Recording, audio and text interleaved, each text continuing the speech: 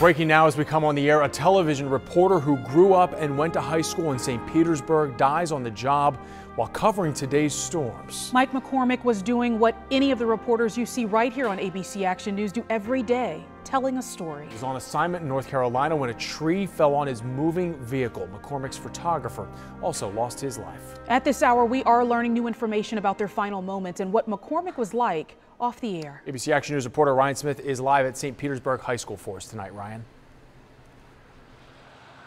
Jameson, we just heard from authorities in North Carolina a short time ago, and what they are telling us tonight is that what happened to this anchor, Mike McCormick, and his photographer was, quote, a freak accident. We're also learning new information tonight from the television station these two worked for, WYFF in North Carolina. What they are saying is that they were out covering the impact of weather and rain today in their county. They were riding in a news vehicle just like this one you see here, when suddenly a tree fell about 30 feet.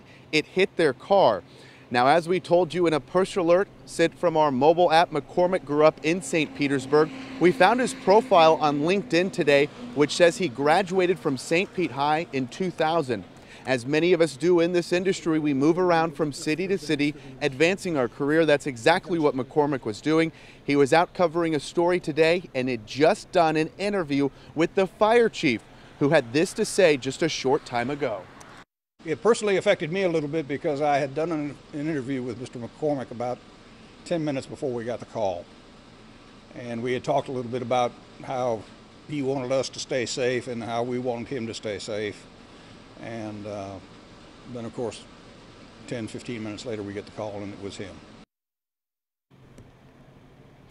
Certainly a tragedy that hits close to home here in the Tampa Bay area tonight. I went on his Facebook tonight and have found a lot of friends and, of course, viewers, hundreds of them, offering their condolences tonight to Mike McCormick and his family, both here in St. Petersburg and up in North Carolina.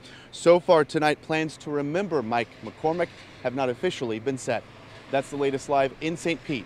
Ryan Smith, ABC Action News.